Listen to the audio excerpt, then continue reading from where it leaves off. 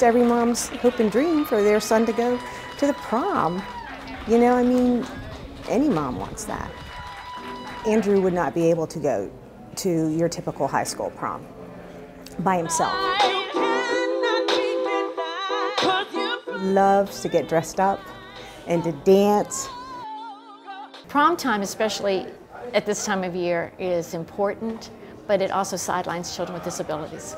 And I can't think of a mom and dad going to bed at night knowing that their child will never have a prom to go to.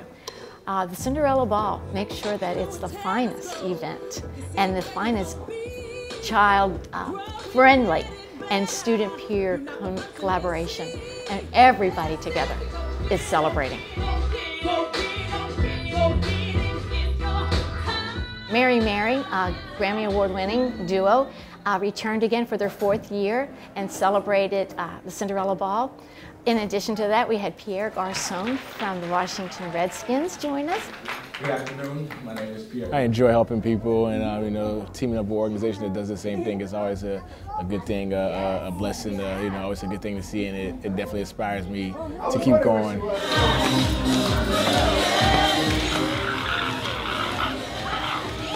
My most favorite part of the Cinderella Ball is to watch every smile that comes off the red carpet, and they walk in and they see Cinderella, and then they have the perfect opportunity to have the dance, whether it's in their wheelchair or whether it is they're able to use their walkers to dance in. This is a program that it's designed for their needs, and I love it when I can see that one of their dreams has come true.